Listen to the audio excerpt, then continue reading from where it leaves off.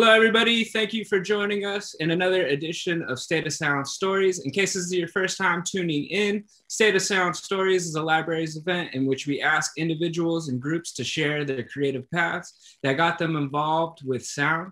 And for more information about State of Sound or the larger project of State of Sound in general, you can visit lib.ncsu.edu/State of Sound, and it'll be in the Twitch chat as well. There's going to be a designated time to ask questions at the end, but feel free to ask any and all questions during the interview. Just throw them in the chat and we'll get to them right away. And without further ado, welcome David Ngo, aka DJ Paradime. How you doing today? Good, man. Good. I feel real thankful and blessed to be here, man. It's a beautiful day in North Carolina today for sure. Yeah. Thank you for being here. We really appreciate having you. And it is a beautiful day. So thank you everyone for tuning in as well. This is a long time coming. Actually, we booked you for a workshop right when the pandemic hit and a lot of people were excited about it. Unfortunately, we weren't able to do that, but I'm really glad that we're able to catch up now. And to give the audience a little bit of context, you have quite the resume. You've been DJing for decades. You've done huge events around the local area like CIAA, New Year's parties, All-Star Weekend. You're an affiliate of Dreamville. You're an entrepreneur. You have a YouTube page. You're a turntablist to the core. So let's go ahead and get started all the way from the beginning. Where did your music influence come from? What was playing in the house? Did you have siblings who would show you music, your friends? Where did it all start? Yeah, so I'm the youngest of four, but really my influence came from my sister as far as getting into music. So my sister's 10 years older than me. I would have to say I was the accident of the family. So my sister's 10 years older than me. And of course, you know, when I was 8, she was 18. So, you know, she was an 80s baby. And just really engulfed into R&B and pop music and just, you know, 80s culture, especially coming from Cambodia. My family really didn't know too much about, you know, American culture. So everything that we learned was really off of TV and the radio. So, you know, my sister was a huge Prince fan, a huge R&B fan. So it was just something that I kind of got through her. And then also my dad would collect records. So my dad was actually, sorry about that. He collected, you know, records here and there. Most of the time, if a lot of, you know, blues artists or jazz artists didn't make it in America, they would go overseas and, you know, get their vinyl printed in Japan or, you know, basically like that. So, you know, I got a couple records from my dad, but, you know, a lot of the influence came from my sister, really just being engulfed in, you know, buying vinyl, buying not really CDs, but tapes, and just listening to music. So, you know, I get a lot of inspiration and a lot of my roots from my sister. So, but that's kind of how I got my start. And then when I was a senior in high school, I met a kid, another guy that was in my class. And at the time I was doing like graffiti. I wasn't really good at it. I would try to break dance. I wasn't good at that either. But, you know, he was a DJ, but he was DJing like drum and bass music. I was like, oh, okay, that's cool. I don't know nothing about it, but I'll come over to your house and, you know, we'll hang out. And then I just kind of fell in love with DJing. So, you know, and I bought my first turntables. Well, I had one turntable and then a Radio Shack mixer. And then I just started from there. And of course, you know, my love for DJing kept me, man, it kept me out of a lot of trouble. I was in the house, you know, of course, practicing. So I got real lucky, you know, staying out of trouble. And just learning how to DJ in my house. So definitely. You say your folks immigrated from Cambodia? Yes. Did they come to the area from Cambodia, and was this their first stop, or did they land over here? So they really, you know, were Cambodian Chinese. So at the time in the 70s and 80s, you know, there was what they call the killing fields. when the killing fields were basically the Khmer Rouge, which is the Cambodian communists, would kill anyone that wasn't full Cambodian, or they had a suspicion that, you know, you were going against what the Khmer Rouge beliefs were. So they really call it Cambodian genocide. So my parents, I wasn't born at the time, but my parents, along with my sister and my two brothers, were in Cambodia. And it was just a real bad time for Cambodian people. You know, they took my oldest brother to a concentration camp, kids concentration camp, really just came in, you know, and what they did was they took the young men that they knew they could physically get labor from. So they took my oldest brother. My parents never saw him again, you know, and we lost communication with them. There really wasn't any communication from what my parents told me. They just came in, took my oldest brother, and left. And that was the last time my parents saw my brother. And then while all this was going on, they took my family to like another concentration camp. And my other brother died from malnutrition when he was like 2 years old. So from there, my parents, you know, with my sister, who was at the time might have been 4 or 5, actually she might have been like 6. They escaped to, it's kind of like in the mountains of Thailand, where they had refugee camps for families.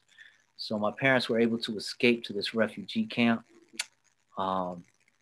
And luckily, you know, there used to be like an American sponsorship where you were sponsored by like a family in America that would bring other families from Cambodia or Vietnam or wherever to America. So that's kind of how my family came to America. And then I was born in Greensboro. So, but yeah, that's how my family came here. And I'm just real thankful that, you know, my parents, they never gave up, and they were courageous, and they made it to America for me to have a better life. Definitely. I'm sorry to bring you through that painful history, but I think it's important because it's one of the things that is not really taught in the American curriculum. I didn't find out about Khmer Rouge until I graduated and had some time to kind of do my own study of history, world history.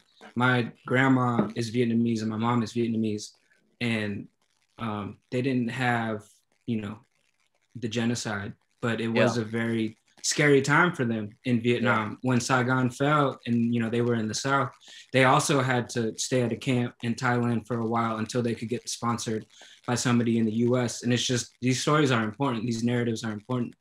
And it's just so wild that through DJing, two children of immigrants who sacrificed everything could come to a country where their kids can play with music. You know what I'm saying? And for you to make a career out of music, that's beautiful. You know, you sustain you have a family that you've been able to provide for through music and through a creativity and through a craft, through a hobby. And there's something beautiful in that. And it does need to be talked about more, I think, because these things are still going on. I think the current dictator of Cambodia was the right-hand man of someone who was high up in the Khmer Rouge at the time, and people are struggling right now. So yeah, we'll get off of that, but thank you for sharing that with us. Really appreciate it. Go ahead. Go ahead. I like to say, man, you know, a lot of Asian parents in general, you know, they're not too thrilled if their kid's not going to school and, you know, making straight A's and, you know, turning out to be a doctor. I kind of got lucky. My sister, who was 10 years older than me, she took that burden off of me. She was the one who went to school. She was the one who, you know, went to NC State on full scholarship. She didn't pay for, you know, any of her college tuition. It was all paid for through scholarship. So my sister took that burden off of me. Once my sister went to school, my parents really, you know, as long as they knew I wasn't in a gang or doing anything bad, then I was okay. So I got real lucky being able to, you know, to pick up music and go from there. So it's just a crazy time, like being in an Asian household and things like that. I feel you, because I'm the older brother in my family, and my little brother got it way easier than I do. But I'm happy for Feel him. me? And Yeah, I'm glad for it. Yeah. So what were you listening to as a young kid in the 80s and the early 90s Oh man. in Greensboro? What? Of course, just with my sister, she was a huge Prince fan. So I listened to a lot of Prince. Of course, a lot of pop music, Michael Jackson, and even at the time, whether it was Stevie Wonder, anything like that. A little bit of jazz, of course. I was just super into whatever, As far as hip hop, in my middle school days, I was a real big Fugees fan. At that time, like Nas had came out with I Am. So, I was a real big hip hop fan too. But, it was just listening to music. It wasn't like playing with records. So, but a lot of that played a big influence on me, playing hip hop music. So, it really just set a tone for who I am as a DJ, and just trying to learn, as much as I can about music and the business of it too. So. And when did you start taking the craft serious? What was it about DJing that really grabbed you and said, all right, this is the one? I mean, I can never really tell you, when it's the one. I could tell you, I knew that it was something that I really enjoyed when 4 or 5 hours would pass by and I would just still be doing the same thing, with the same records until the records would start to, make the vinyl cracking noise. So, but I always knew that I wasn't going to be a person that's going to sit in the office all day. That just wasn't my life. Even graduating out of high school, I knew I wasn't going to not per se make it through college. I was going through other family things. But DJing has always been a part of me. So, I will say once I knew that school wasn't for me, I knew I had to do something else. So, polishing my DJ career was something that I kind of took seriously then. And when did you realize you could start getting paid for DJing? What was your first paid gig? Do you remember? My first paid gig, yeah, I remember. It's probably senior year in high school, and I brought my 2 really crappy turntables and my beat up mixer and some house speakers, like just some small, little house boombox speakers. And I did a friend's birthday party, and I think I got paid like $50 after DJing for like 6 hours, bringing 6 crates of records, having to set up the needles and not knowing really how to DJ a party. I just knew these were party records, and, I needed to play some of these songs. And of course, at the time, you didn't have a library, you didn't have a hard drive full of music, or you weren't able to access online. So whatever music you just had in crates, that's all you had. So, it's hard to make it through 4.5, 5 hours of DJing without playing the same vinyl. So, but yeah, it was definitely a good time. I definitely remember making like $50 and being excited that I made $50. So, man, it's definitely a good time. I bet. And today everything can be filmed, but that's just a capsule in time. Like you can't really go back to that moment, but you have it in your memory, stored in your memory bank. And I got one picture. I have one nice. picture. One picture, and that's it. But yeah, and that had to be almost 21 years ago. For those of you watching today, you can come to the library, check out a DJ controller, hook it up to your laptop, and in about 10, 15 minutes, you have access to your whole iTunes, your whole MP3 music collection that you can play around with. The controller itself is about 5 pounds with the case, so it's not too big of a deal to carry around back and forth. But back in the day, just the barriers to entry in DJing were way higher. You had to figure out what kind of turntables you could use, build a vinyl collection, lug all of the stuff around with you. It was just a lot different back in the day. But luckily, you don't have to deal with that. There's a lot that can be learned from doing that. But there's a lot that can be learned from using your controller as well. Once again, you can check those out at the library. Just come up to the Ask Us desk and take it home for a week. I like your plug. Way to plug that in. Good job. Good job. Way to plug that in. So let's fast forward a little bit. When did you really start like, all right, I can call myself a DJ and I'm doing gigs regularly. I'm getting paid for my craft and I can see myself getting better weekly. Right. When did that hit? So of course, everybody starts off at that time. You're starting off just being a bedroom DJ and learning, the technicalities of DJing on turntables and a mixer and how to mix songs. But of course, you would meet other DJs at the record store, anything like that. And I met a couple of DJs that were older than me, and they were huge. They were really big.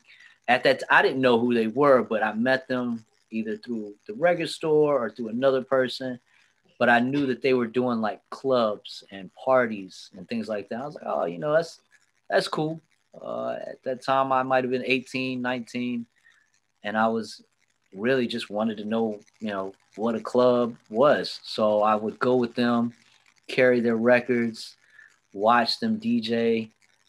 Sometimes they would let me open up using their records, or they would let me bring a crate of records and, be the opening DJ, really trying to learn how to set the mood and the tone of the party, and really just kind of create a vibe. So when they got up to DJing to be the headliner DJ, they didn't have to warm up. They could just go right into these songs. They could go right into these mixes, or they could drop this song because they knew that was the mode.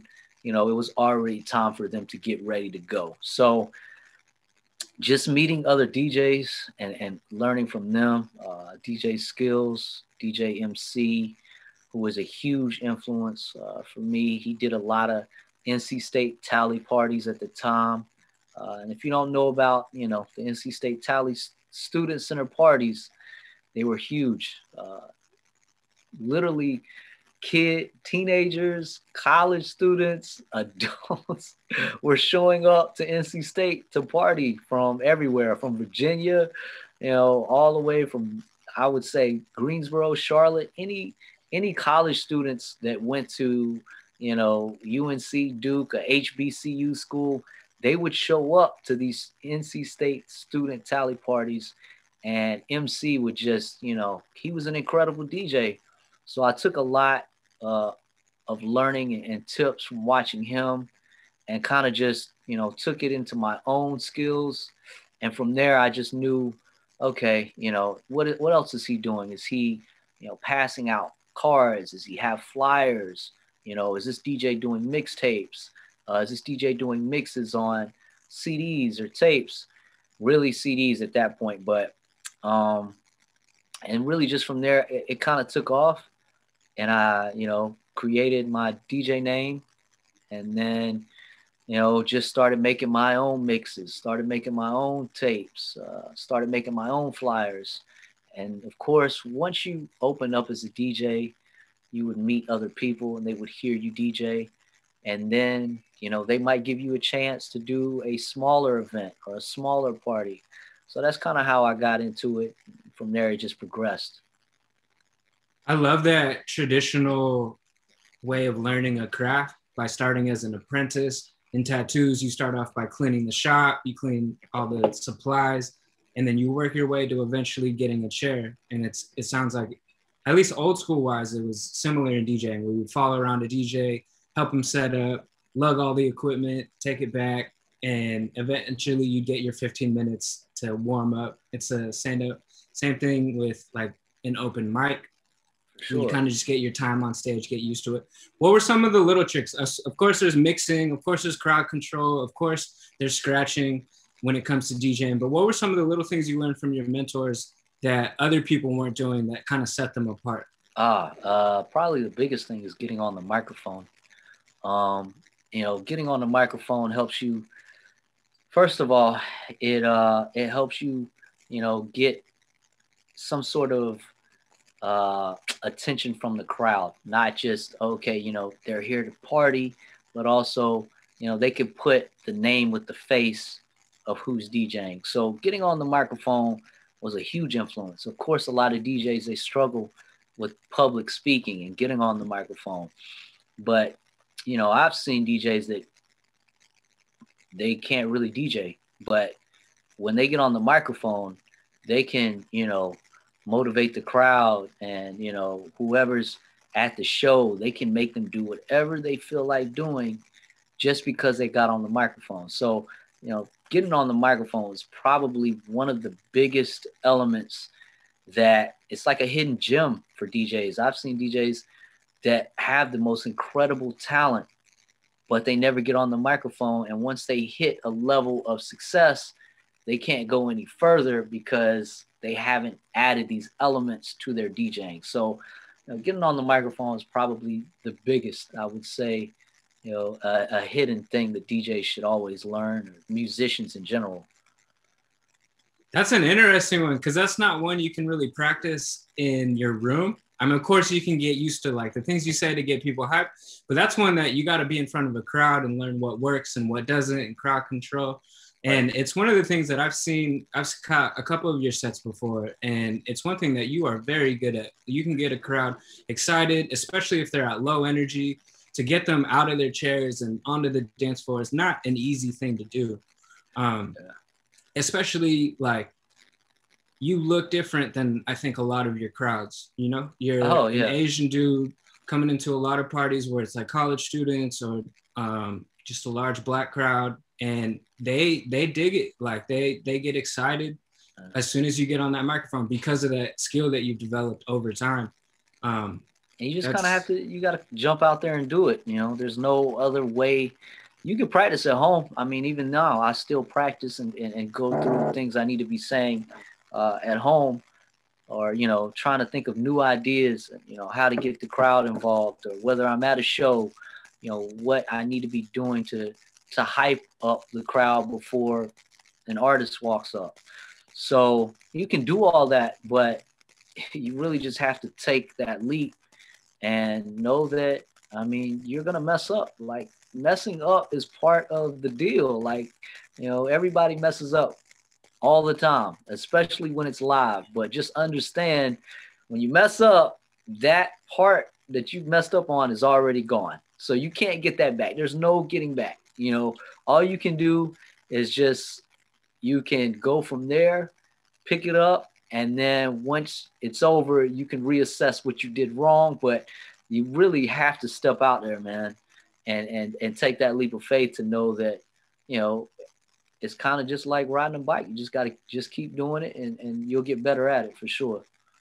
So public speaking, developing your skill, practicing. What's another thing you could recommend, say, to a student who's a DJ on the side and they're going to school? Say we're on normal times where things are rocking. What's one thing you can recommend to trying to get new gigs? The biggest thing is probably learning how to network. Networking is a huge thing, whether it's for new gigs or trying to build relationships with brands, getting sponsorships, or other DJs that might have access to other gigs. And what I mean by building relationships, I just mean, of course, there's always a reasoning behind it, but always be genuine with another person. Always talk to another person. It doesn't even have to be about music or the gig or anything like that. Just every day-to-day life, just learning how to talk to people and being thankful, being grateful, saying yes and, please and thank you, and showing appreciation is one thing that I feel like everybody needs to have. And another thing is, it doesn't matter what level you're at. If you're starting DJ level, headline club DJ level, elite DJ, tour DJ, festival DJ, every time you go up a level, you're starting at the bottom of that level. So having humility, and always just having the open mind to learn new things. Like of course, me being an old school OG DJ, I didn't have that mentality 10 years ago. I didn't want to cross over to Serato. I didn't want to learn on CDJs, or I didn't want a controller, but learning that I need to open my mind up and learn these new things. So, I can literally just round out my career so I can be a well-rounded DJ and just a well-rounded person.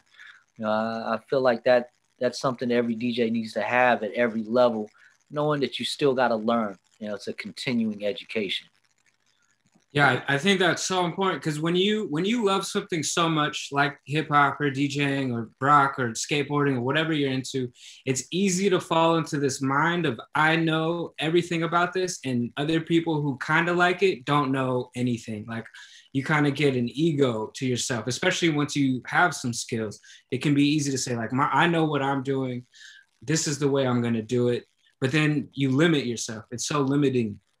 And it's one thing that I had to learn as well, when it comes, like, you can like pop music and you can like underground music. Right. There's nothing wrong with that. There's nothing wrong with that. There's completely nothing wrong with that. I've had issues where, I was like, at the time, there were probably 2 or 3 DJs, and we were literally at the top tier of doing every single HBCU party, CIAA alumni party. I was at the top tier.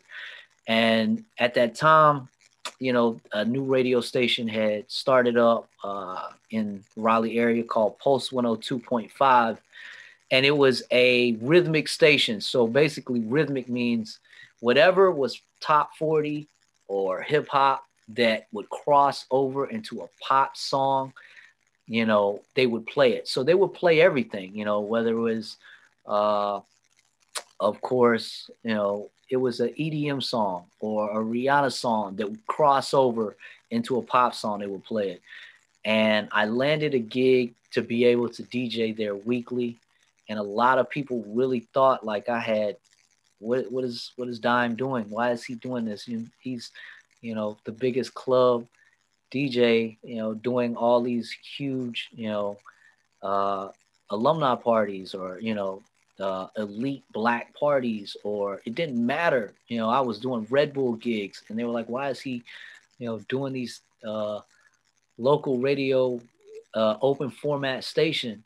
And a lot of people were like, oh, he's sold out. But, you're going to get that at every level. You're going to get this type of judgment at every level. Even at the bottom of the level, somebody's going to judge you for what you chose to do.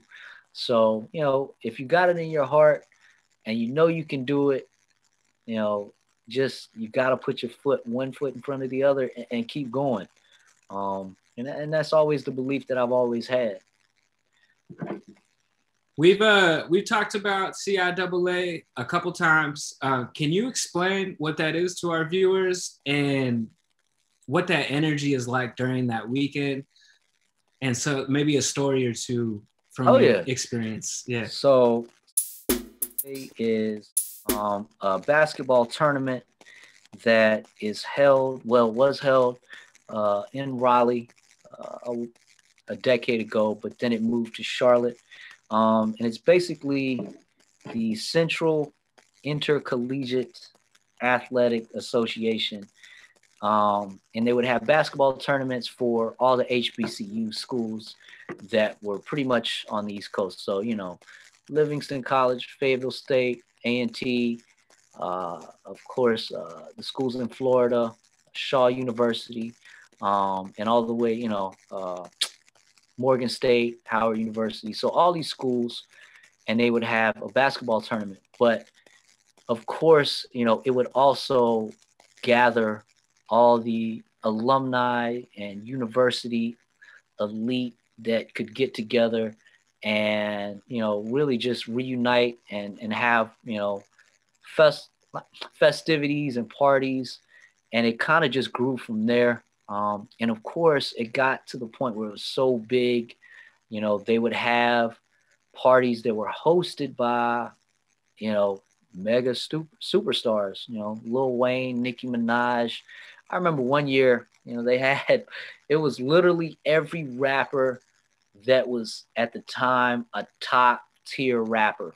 The only two I would say people that didn't show up that one year was Jay-Z and Beyonce. But at that time, Lil Wayne and Nicki Minaj and Drake, you know, of course, you know, J. Cole, Wale, Yo Gotti, just Future, just every single rapper would, you know, be paid to host these parties. And these parties would be, you know, huge, whether it was 1,000, 2,000, 5,000 people, you know, in one building at one time. So, and they would have these massive, incredible day parties.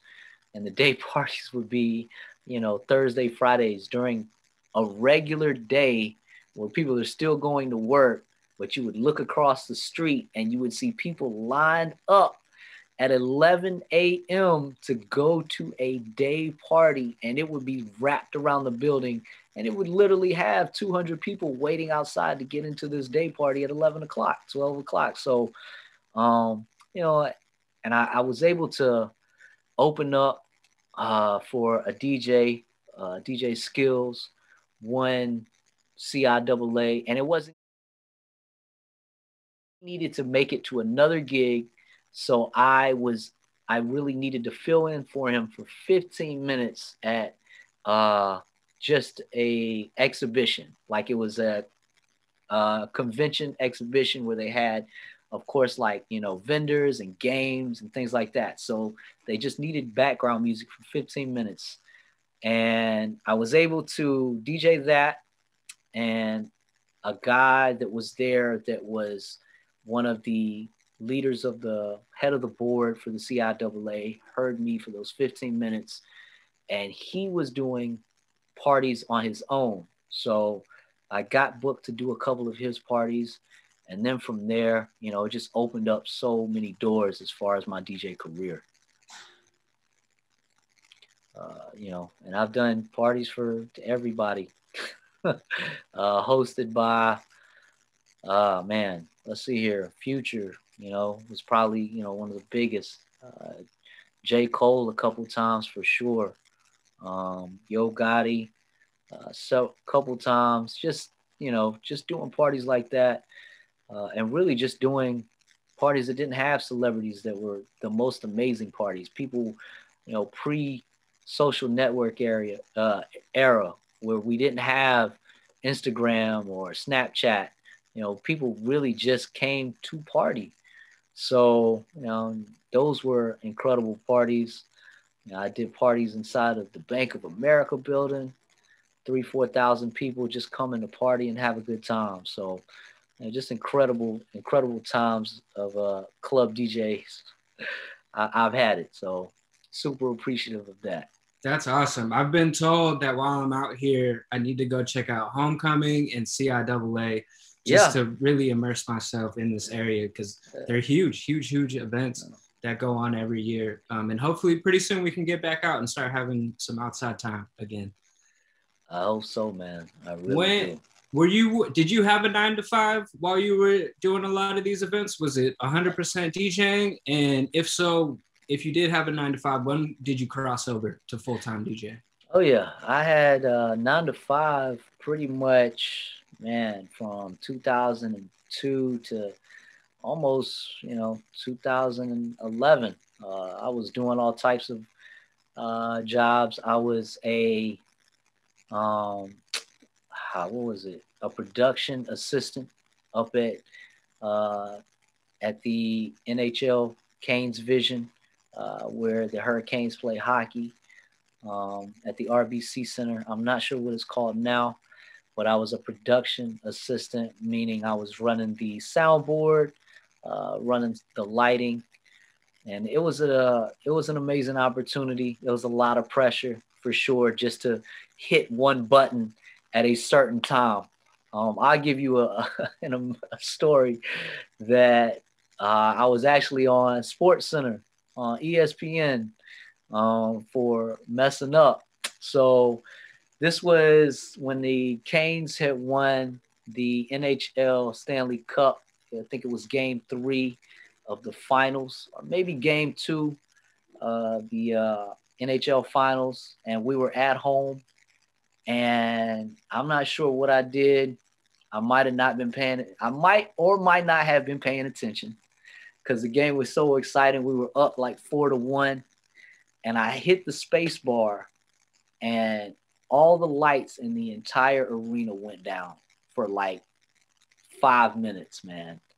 5 minutes. And, you know, my boss comes running in. He's cursing at me, yelling at me.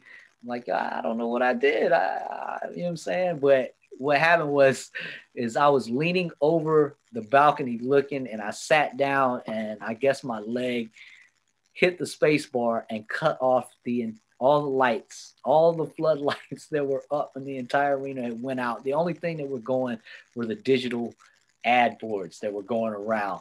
So the game had stopped for like 5 minutes. I made it on Sports Center.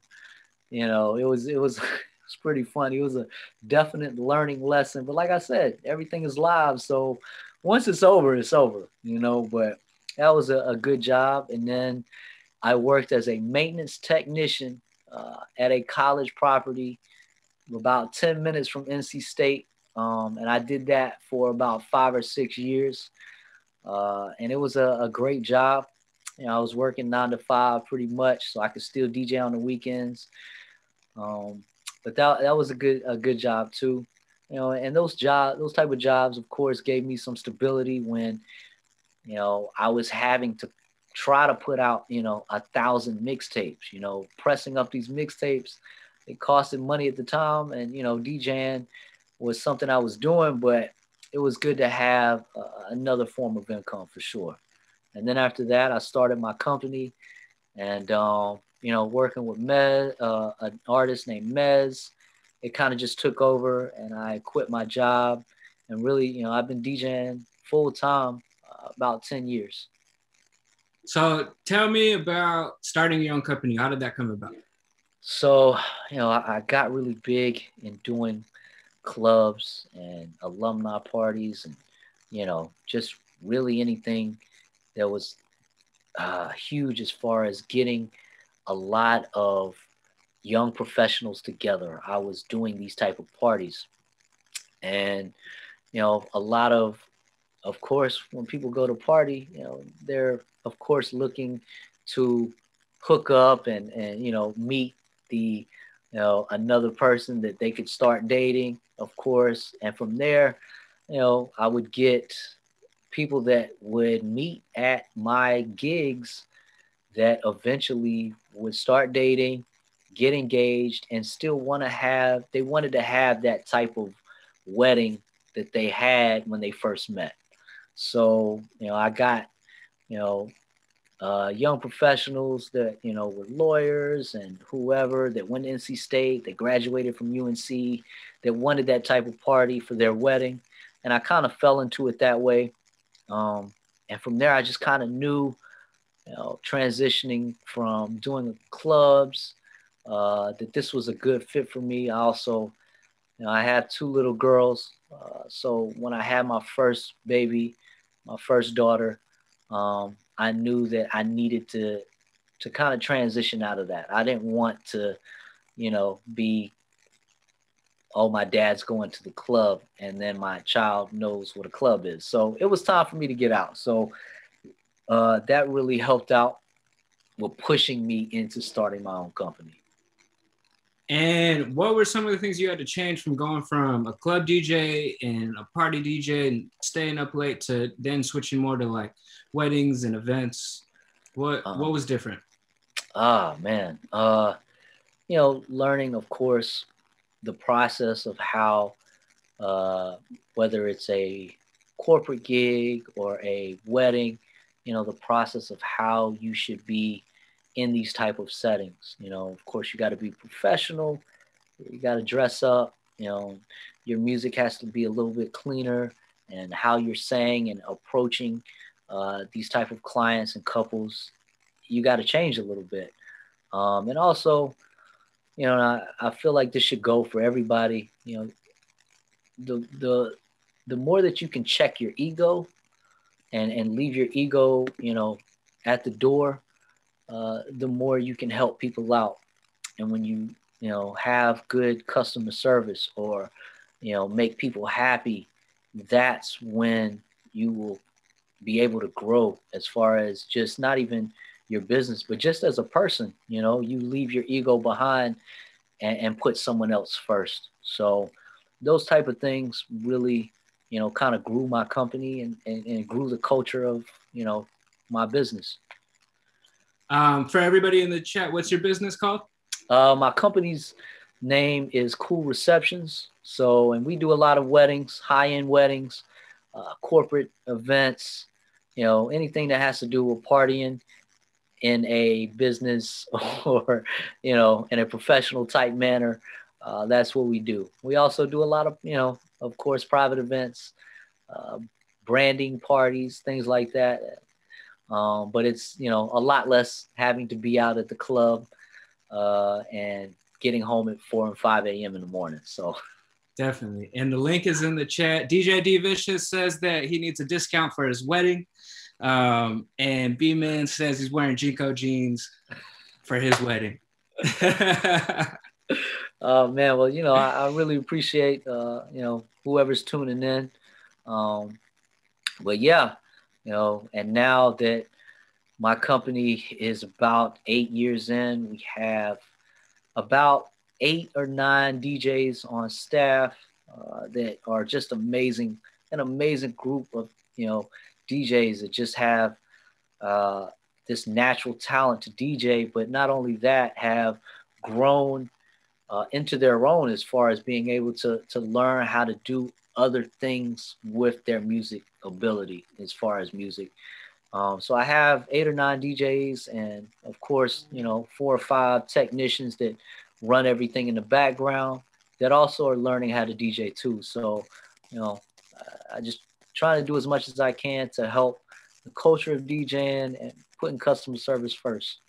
Definitely. Shout out to Nate and Norm, who are NC State students, digital media students. They're always in the digital media lab, and they've been, I know they do tech work for you as well. Oh man. Yeah. Special shout out to Nate, Norm, you know, and my other young, you know, guys that help, of course, Alex right here. And then, you know, my young high schoolers that are learning too. So I'm super appreciative of them. Danny, Matt, Nate, Norm, Alex, Fred. So thank you guys for sure. Definitely. And so when you're starting your business, I assume you keep everything tight. This is your baby. You planted the seed and you nurtured it, and it's growing now. How do you get to a point to where you're comfortable sharing that with somebody? So you have too many gigs that you can't DJ every single weekend, 3 events at the same time. You got to bring in other people and you got to trust them. So how does that process start? What do you look for in people that you're going to, you know, bring into the Cool Receptions family? Right. And was that hard in the beginning? It's hard now. I mean, you know, let's talk about the first part. The first part you talk about is comfortable. I'm never comfortable. I feel like if you're comfortable, you'll never be able to grow, you know. And I try, even if I don't do it on purpose, and things happen, you know, you have to learn how to deal with this uncomfortability. If you can learn how to deal with that, I feel like, you know, you're always growing. So with learning how to let go and let DJs do their own thing, of course, I have guys, you know, that come on and text that I take. Even they don't even do anything, or, you know, they're really just watching the entire time, and just training them on site. But, you know, these guys, even the DJs, they got to learn how to, you know, oh, if this is wrong, or you know, if this needs to be fixed, you know, they got to learn how to do it on their own, just so they can be comfortable too. Because in the end, I really want my guys within 2 to 5 years, you know, if they want to go out and do their own thing, I want them to do that, you know, because, you know, that's the only way we're going to be able to push, you know, DJing culture and music in general to the next level, is when people start to outgrow, but then they know they're outgrowing it, so they have to get uncomfortable and do other things. So I'm never comfortable. Don't get me wrong. Like, I'm comfortable when nobody has a gig on the weekends. When everybody is off and I'm home and I don't have to worry about anybody, I'm comfortable. Now that is not happening anymore. And, I just know I put a lot of faith in my guys to know that, they're going to do a good job. And if they don't, that's where I step in and kind of just help them out. And even if I can't help them out, I do what I can for the bride or groom or the company to, create that customer service to know that, we're going to do what we can to correct it. So, but never get comfortable. Never, ever get comfortable. So. Never get comfortable. Never get comfortable, man. We have about 15 minutes left. Anybody who's viewing, throw questions in the chat. It's open up to questions. But other than that, let me see. So customer service, you spoke on that. How important is that in your line of work? Oh, man. I think it's important to everybody.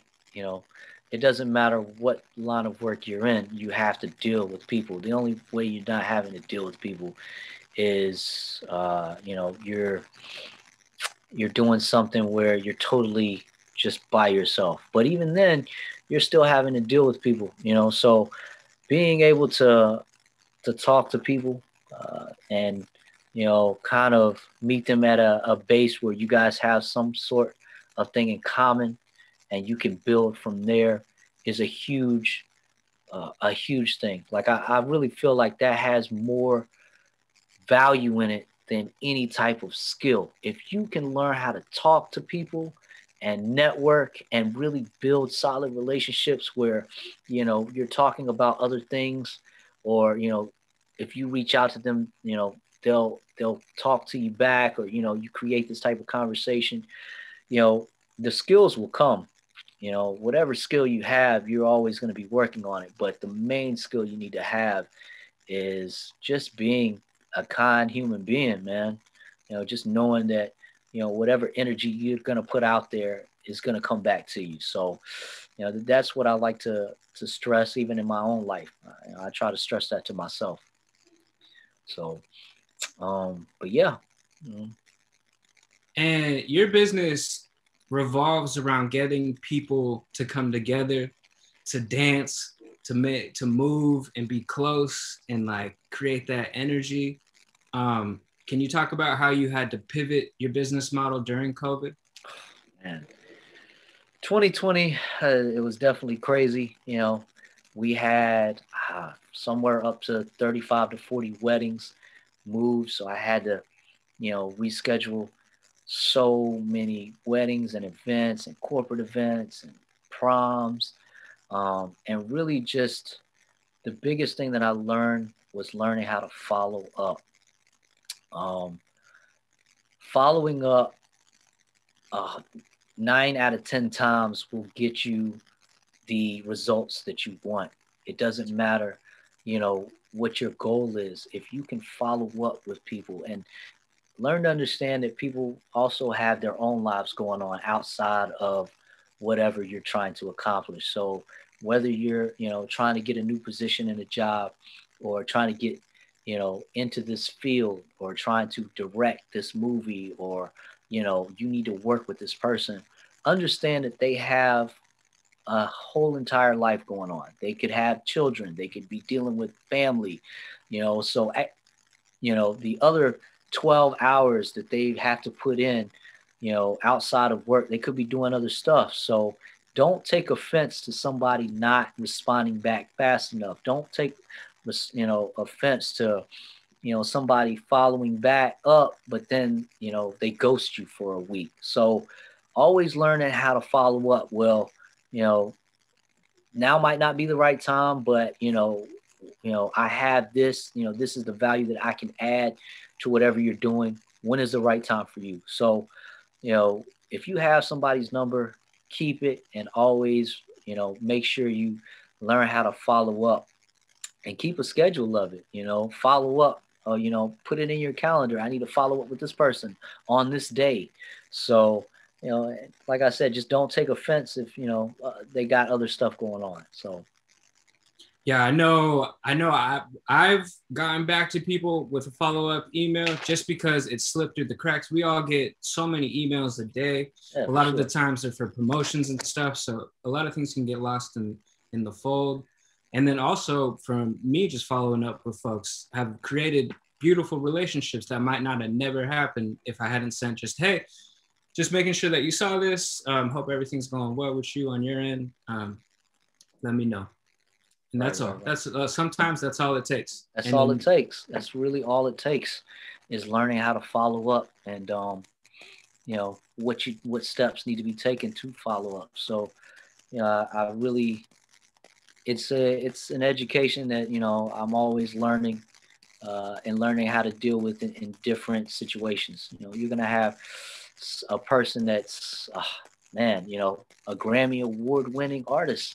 How do you talk to this type of person? You know, how do you talk to a high schooler that you're trying to teach? You know, so you have to know, you know, how I need to be communicating with, you know, these type of people at every level. So, and I've really had to say I've been real fortunate to be in these type of situations where, you know, I've been, you know, a big DJ, and, you know, another artist, you know, or a local guy puts me on to, you know, a kid that's coming up, and, you know, somehow I connect with whoever, and I just build that relationship. So I just been real fortunate that way, for sure. Definitely.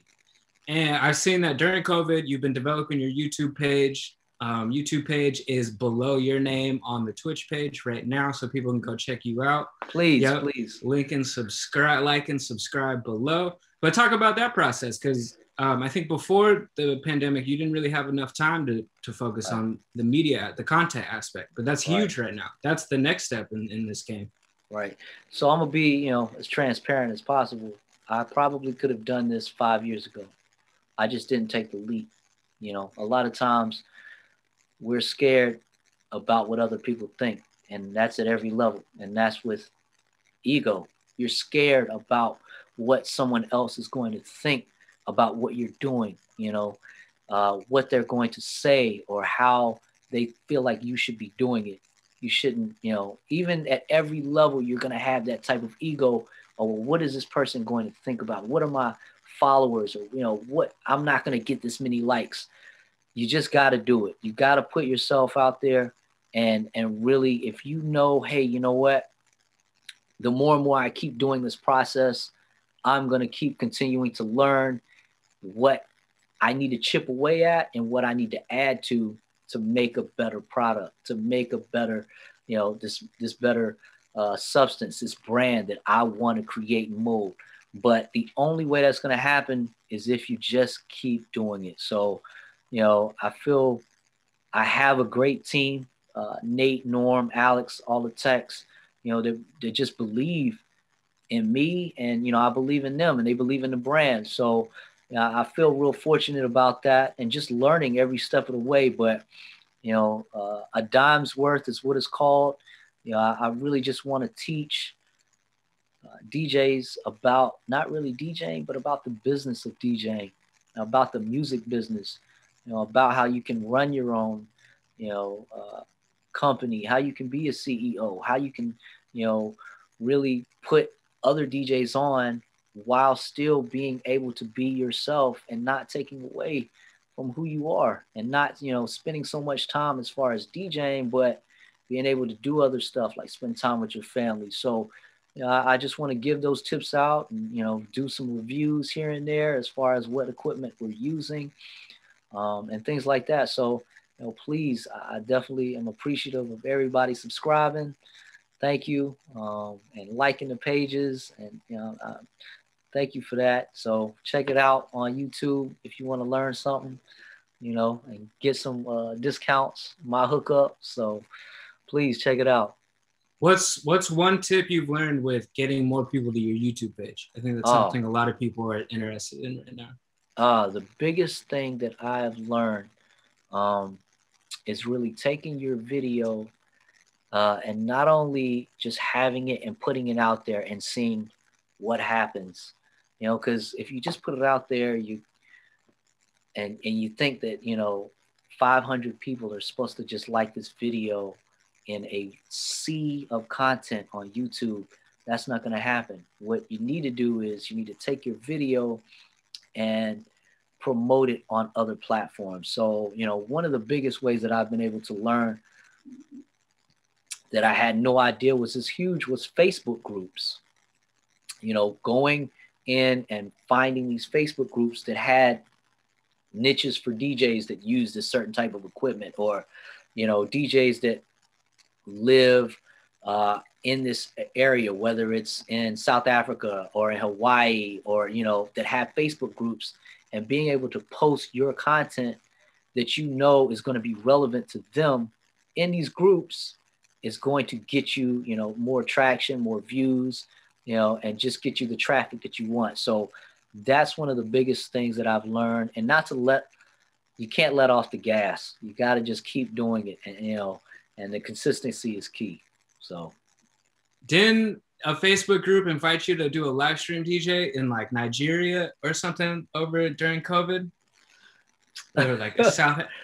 Yes. So, you know, I do a lot of, I was doing a lot of streaming online as far as DJing. But, you know, there's some groups like the Diaspora group, which was like a huge community as far as, you know, African music, Nigerian music. And, you know, for me to be able to be a Cambodian DJ with, you know, just a yellow face on the screen for, you know, I'm talking about 15,000 members on a, you know, really a huge African base, you know, community on Facebook was huge. So, you know, I got the chance to be able to DJ for them and really just display my DJing skills and playing, you know, all types of music. So that was a good thing. And those type of things really do help as far as building your brand. Yeah, I think that's super cool. These days, you can build your local base, but you might have a base in Denver that just really likes you for some reason. In their community, you're the DJ that they look to. In Hawaii. And who knows, if they invite you, you might be able to take a trip somewhere you might have never thought possible. We're going to wrap up. Anybody in the chat, if you have a question for Dime, go ahead and throw it in there. My last question to you, Dime, is what's next? What are your goals for 2021 and beyond? Oh, man, 2021. You know, I work with the artist named Mez. Mez is a local, not local anymore, but was a local rapper, artist who actually has been doing some amazing things. And me and Mez and a couple of other guys that manage Mez have a record label, and the record label is called Airs. So it's Airs Entertainment. And Mez, under the Airs label, has directed, of course, he directed J. Cole's Middle Child. And, you know, as far as his music, really just focused on what we need to do to bring his music to the light of, you know, more fans. I feel like he has incredible talent. His pen game, as far as creating, you know, music is amazing. So, you know, that's what's next up for 2021. Getting back to doing shows and really just pushing Airs as a label and Mez as a artist and, you know, a director. So he just finished up. He did some records did some directing for artists from TDE. So, of course, Top Dog, who is Kendrick Lamar's label. He did a bunch of videos for them that are coming out. So, you know, really just whenever it's time for him to put his music out, I just want to be the person to be able to, you know, get that creative outlet for him. So that's what's next for 2021. And of course, you know, doing everything I can for my own business and being the best father that I can be. Beautiful. So B-Man is asking about your affiliation with MMG. Man, B-Man he's a wild guy. So B-Man is one of the DJs for the company. I don't have any affiliation with MMG, but you know, I have affiliations with other things that go on within, you know, local festivals and, you know, even bigger things than that. So I just no, I don't have any affiliation with MMG. So, but yeah, I mean, you know, that's really what I'm looking forward to, and you know, building, of course, airs and Cool Receptions, and you know, helping Dreamville, whatever help they need. Great, and we're bringing back Dreamville Festival, right? Of course. You know, once it's safe, you know, who knows when that's gonna be, with you know everything that's going on with COVID. So, but I'm definitely looking forward to it, and you know, putting all the local things together for Dreamville Festival. So, whether they're, you know, pop-up shops, hip hop groups, DJ lessons, you know, things like that, I'm excited for. Lovely. All right. Thank you, Dom. We really appreciate you being here. Thank you for taking time out of this beautiful day. We really appreciate having you. We're definitely going to bring you back for a workshop once we can get back into in-person teaching, test out some of our equipment at the libraries. Where can people follow you? Of course, on Instagram at DJ Paradime. You can follow my company at Cool Receptions with an S. On Instagram as well. You can follow me on YouTube at A Dime's Worth. That's ADIMES Worth. And really just everything is online. If you just type in DJ Paradime, I'm pretty sure the only Asian face is going to show up for that name. So please check me out. You know, I'm super thankful, and thank you guys for the time, for sure. Great. Thank you. Goodbye, everybody. Goodbye, everybody. Peace.